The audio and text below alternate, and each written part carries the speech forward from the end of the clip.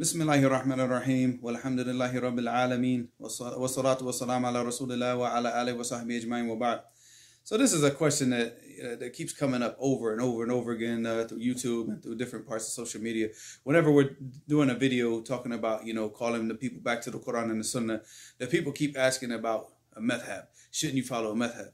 Why are you not talking about madhab? Because because a lot of the books that I talk about are the books of Shawkani, and Shawkani, rahimahullah, is obviously a person that was completely against the madhab, and he called the people back to understanding the Quran and the Sunnah the way that it was supposed to be understood, the way that it was understood by the Sahaba, and the way that it was understood by the people that these madhabs are named after. So the thing is first off, the Prophet ﷺ, we got to take his last wasiyah. And that came in the hadith of Al-Arbad ibn Sariya, in which he said, وَعَظَنَا رَسُولُ اللَّهِ صَلَّى اللَّهُ عَلَيْهِ وَسَلَّمَ مَوْعِظَةً بَلِيغَةً وَوَجِلَتْ مِنْهَا الْقُلُوبُ وَذَرَفَتْ مِنْهَا الْعُيُونُ. This was a strong sermon that the Prophet ﷺ, he preached to them. That that their hearts shook and tears were coming out of their eyes. And then what did they say to the Prophet ﷺ? كَأَنَّهَا مَوْعِظَةٌ مُوَدِّعٍ. That this is like the preaching of a person who's going to leave us, who's basically giving like a final warning to the people. And what was the final thing that the Prophet ﷺ did say? I mean, first off, he ordered the people to hear and obey. He said to hear and obey, even if a slave were to take control of the country and he's a Muslim, then he's the wali al-amr, and then we have like a sama' wa ta'a. We have obedience to that ruler, as long as he does not order us to do disobedience to Allah subhanahu wa ta'ala. And then what did he say after that? Well, he said, وَعَلَيْكُمْ بِسُنَّتِي وَسُنَّةِ الْخُلَفَاءِ الرَّاشِدِينَ الْمَهْدِيِّينَ مِنْ بَعْدِي. He said, it's upon you to follow my sunnah and the sunnah of the Khulafa al-Rashidin, which starts off with Abu Bakr, Umar, Uthman, and Ali. Those are the Khulafa al-Rashidin, Khulafa al-Rashidin al-Mahdiin that the Prophet ﷺ is mentioning in this hadith. He said, min ba'di. وَعَضُّوا عَلَيْهَا بِالنَّوَاجِذ. And he said, and bite onto it, hold on to it with your nawajid. And this is what you should take hold of. This is what if you're going to have a tamassuk bihi, then this is what you should hold fast to. You hold fast to the sunnah of the messenger and the understanding of the sahaba. This is what we hold fast to. And he said, وَإِيَّاكُمْ وَمُحْدَثَاتِ الْأُمُورِ. And he said, and be careful and beware of these newly invented matters. And what newly invented matters? After he mentioned this, then did he mention anything else? Did he mention that it's upon us to follow some madhab of anybody else? To follow the madhab of Abi Hanifa, of Imam Malik, of Imam Shafi'i, of Imam Ahmed? Did he mention that? Is that mentioned anywhere in the Quran and the Sunnah? Because I would like to understand where the people get this from. And I'll be happy to follow the same madhab that Abu Bakr followed, that Umar followed, that Uthman followed, and that Ali followed, radiyallahu anhum ajma'in. Whatever their madhab was, then that's our madhab. And there's the way that the ulama used to believe before, إِذَا صَحَّ الْحَدِيث فَهُوَ مَذْهَبِي. If the hadith is authentic, then that's my madhab. So this whole idea and this concept of making an obligation upon the people to follow the madhab, this right here is not an obligation upon the people. The obligation of the people is to go back to the Quran and the Sunnah. Now, do we take from the A'immat al-Arba? They're the imams, and not just them. We have. You have these four imams, but you also have who else? Well, first off, first thing that we're supposed to take from is from the Salaf, which are the first three generations. Number one being the Sahaba. So whenever we have a hadith and whenever we're dealing with the understanding of the hadith, the first thing that we go back to is we go back to how the Sahaba understood this. We go back, and this is found in the books of hadith. It's found in the Muwatta of Imam Malik. It's found in Sunan Abi Dawud. It's found all throughout Sahih Bukhari. And it's found in other books. If you go through all the different books that were compiled by all the Imma from before, you find all of these statements from the Sahaba. You find statements from Ibn Abbas, Ibn Mas'ud. You find all the statements from all different types of ulama of the Sahaba. So is that what the people are called into? So should I call the people to go to Abi Hanifa or Malik or Shafi'i or Imam Ahmed or any of these Imma and leave off the understanding of the Sahaba? All right, and the same thing, who were the students of the Sahaba? So we look at the Kibar Tabi'een, and we go back to their statements, and we go back to their understanding, and we see what they say about these different ahadith. What was their understanding? Because they got the understanding directly from the Sahaba. This is our madhab. This is what we call the people to. As far as calling the people to follow, like, a specific book and a specific madhab, then that's wrong. Because the madhab are based on ijtihad. The majority of the madhab is based on ijtihad. And ijtihad, we know, there's only one right answer. And what if what if he doesn't have the right answer? What if the other imam has the right answer? So you're going to follow this imam in every single thing that he says, whether it's correct or whether it's incorrect? No, the only person that we follow like that is we follow, because the only one that doesn't have an incorrect, the only person that lived in this religion that has no incorrect is the Prophet sallallahu alaihi wasallam. So that's who we take from directly. That's the only one that we will take from with no questions asked. But as far as like, stipulating upon the people and saying you have to follow this specific madhab, where's the evidence from that? Where is the evidence for that in the Quran and the Sunnah? I mean, all I see throughout the Quran and the Sunnah, I see, the obedience to the Messenger and obedience to Allah. And the ulil amri minkum, and the ulil amri, of course, it goes back to the uli al-amur. It could be the rulers, and the uli al-amur can also be the ulama. But the ulama, as you see, that it follows the obedience to Allah and His Messenger.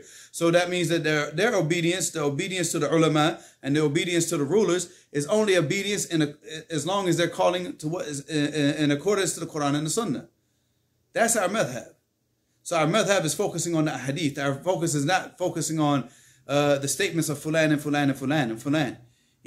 I would rather sit down and encourage the people to memorize Bulugh al-Maram than to sit down and memorize that in Mustaqni. Why would I encourage people to read a bunch of speech of the people when you can go and you can read the hadith for yourself and get the hadith for yourself? This is the understanding of a person that he took from the hadith. Go back to the source. The source is the Quran and the Sunnah. And if we're going to motivate the people to read things, to understand things, and to especially to memorize, because nothing in Talib al-Ilm takes more time out of our lives than memorization. Even Imam Ibn al-Jawzi mentioned in Sayyid al-Khatir that this should be the vast majority of the time, like 65 to 75% of the time of the student, even up to 85% of the time should be spent only in memorization alone. So why would I tell a person to waste all that time memorizing the speech and the statements of other people other than the Prophet sallallahu alaihi wasallam? Use that energy to memorize the Quran and memorize the Sunnah. That's what you should be using. And if you have extra energy, then go back and read and find the statements of the Sahaba and these different masail, because we have statements from the Sahaba about all these different issues in fiqh. They exist. You think that the people we got to the time of Imam Ahmed and they were coming up with something that wasn't in the time of the Sahaba, that they didn't understand? All the principles and foundations of this religion were complete at the death of the Prophet sallallahu alaihi wasallam. Allah subhanahu wa ta'ala completed this religion. So there's nothing new that's going to come about through anybody. So anybody that says now that I am obliged to follow, it's obligatory upon me to follow one of these imams, akhi, then come with the Quran and the Sunnah. Where's your evidence for that? Our obligation is to focus on what Allah subhanahu wa ta'ala said and understanding the speech of Allah.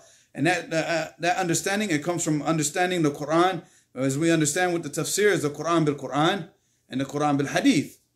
And then we go through the aqwal of the Sahaba and the Tabi'een, and then we look at the Arabic language. Where were we ever obliged to follow the madhab and the understanding of the Quran? And where were we ever obliged to follow the madhab and the understanding of the Hadith? Who made this an obligation? Who? And where does that exist in the Quran and the Sunnah? So our obedience is to Allah and our obedience to the Messenger. So if you have the energy, memorize the Quran and memorize the Sunnah. If you have extra energy, then memorize the statements of the Sahaba. If you have extra energy, then go memorize the statements of the Kibar Tabi'een. The big Tabi'een. The big Tabi'een that took from the Sahaba directly, the big Sahaba. All right. And we're talking about, because even as far as knowledge is concerned, you have the ulama from the Sahaba, and you have even Sahaba that narrated one hadith like this, and you had Sahaba that narrated 1,000 hadiths. And you had Tabi'een from the Kibar Tabi'een that were from the Muqthirina fil Hadith, that they narrated a bunch of hadith that we see, like a Zuhri, for example. How many chains of narrations do you see the name of Zuhri in? So go back and see what his understanding is. What was Shabi's understanding? You know, go back and see this. Abdullah ibn Mubarak, what was his understanding? Why do you keep telling the people to go back to four individuals? To four individuals. Why would we do that? Why would we limit ourselves to these four individuals that came later? And the ones that did come later, alhamdulillah, like Imam Malik, he studied with Imam Nafi'. Imam Nafi' was the Mawla of Ibn Umar, and that's why that's one of the strongest asanid. And this is what they call the asanid al-Dhahabiyya, is that when you see the chain of narration of Imam Malik and Nafi' and Ibn Umar, radiallahu anhum, that's a sahih hadith. That's one of the strongest narrations. So we go back and we look at the statements of Imam Malik. I'm not saying don't look at them, but why would we also leave off all the other tabi'een? All the other tabi'een that went out and they went out and they left their areas. They went to Iraq, they went to Sham, they went to Yemen, they went to Misr, and they went to all these places collecting the hadith and getting the understanding of hadith and compiling this for us. The best book of fiqh that a person could read after the Quran is Sahih Bukhari. If anybody really understood the benefit of Sahih Bukhari, especially the chapter headings of Sahih Bukhari and what he did as far as fiqh is concerned, then, you know, if you don't really get that type of benefit out of Sahih Bukhari, then you don't understand Sahih Bukhari. If you look at like Fath al-Bari by Hafiz ibn Hajar, and look what he did with it, because look what he was able to do with it because of Sahih Bukhari. He understood what Bukhari was trying to do, inshallah, and that's why you see the explanation is the best explanation of all the books of hadith.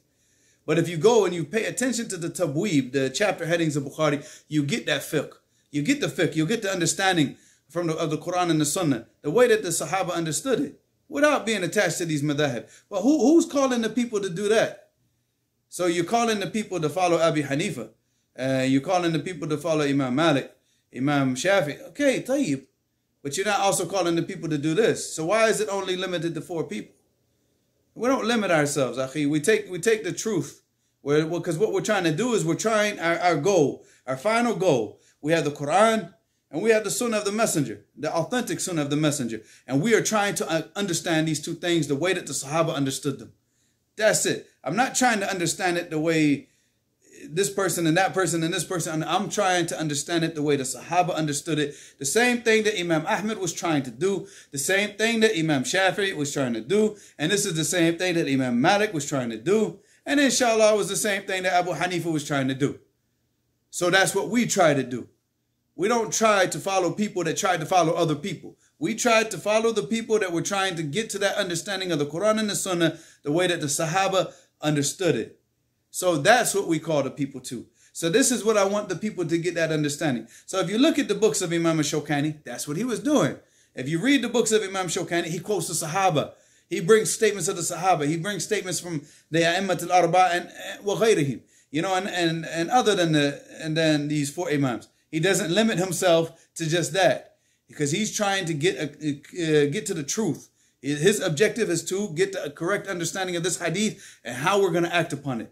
That's it. That's your goal. As a Muslim, you want to understand the Quran and you want to understand the Sunnah, but you want to have that understanding. And that's why when we say the word Salafi, to get the correct understanding of what Salafi means, because a lot of people say the word, but do they really understand what that means? And that's what it is. It's trying to get back and get that understanding of the Salaf as-Salih. The Salaf as-Salih are those three generations of the generation of the Prophet Muhammad sallallahu alaihi wasallam with the Sahaba, the generation of the Tabi'een, and the generation of the Atba' Tabi'een. And we look at the big ulama from each generation and we try our best to get that understanding from them. All right, and that's it. So, but who's calling the people to that? You know, who's calling the people now to go back and let's go back and start reading Bukhari in the Masajid. Let's start reading Sahih Muslim in the Masajid. Let's start reading Sunan Abi Dawood in the Masajid. Let's start reading Musnad of Imam Ahmed in the Masajid. Who's calling the people to this? Even the Maliki people, the people that so much claim that they're Malikis. Show me one of their Masajid where they're teaching the Muwatta, when they're focusing on the Hadith and they're focusing on understanding the Hadith. So this is not what we're calling the people to. We're not calling the people to say, okay, we're going to be Maliki. We're just going to take from Mukhtasar Khalil. Because, you know, look what the Maliki say in regards to Mukhtasar Khalil. Either dhalla Khalil, dhalalna. What type of understanding of the religion is this? So if Khalil was misguided in his ijtihad and his mukhtasar, and you're taking and you're doing taqleed of Khalil, that's what he said. إِذَا ضَلَّ Khalil ضَلَلْنَا. Then we're misguided with him. Because this is what their ulama say. This is what they say. What type of understanding of the religion is this? So we take from the person madal, abadan, the person who's never misguided. And that's the messenger of Allah sallallahu alaihi wasallam. And alhamdulillah, Allah subhanahu wa ta'ala mentioned about the Sahaba, radiyallahu anhum wa radu an. So Allah has already mentioned his pleasure with them. And he chose them to be the carriers of this deen. This is who we take from. So call the people to that. Call the people to go back and get the understanding of the Sahaba. Call the people to go back and read the hadith. You want to start doing something in the masajid in America? Start reading Bukhari with the people. Start reading the Bukhari with the Asanid and teaching the people who these people in the Asanid are. Who are these people? Who are these ulama and these Asanid? These are the people that we should be taking from, right? Why aren't the people calling to that? Why only 4 individuals? Don't limit yourself. Don't limit yourself. The ulama from this religion are way more. Look at Bukhari and how many different sheikhs that he had. More than 1,000. And the same thing with Imam Ahmed. And look at all of them. And look at all the books and everything that they wrote. And now we're going to limit ourselves to the statements of 4 individuals. And leave off the sunnah of the messenger. Leave off the statements of the Sahaba. And not even go back to that. No, we don't call the people to that. If we're gonna understand this religion, we're gonna understand it the way that they understood it. We're gonna stop where they stopped, and we're gonna say what they said. That's it. Wherever they stopped, we stopped. Whatever they said, that's what we're gonna, because that was their understanding. I don't care about the understanding of other people if it goes against their understanding. Allahumma musta'an.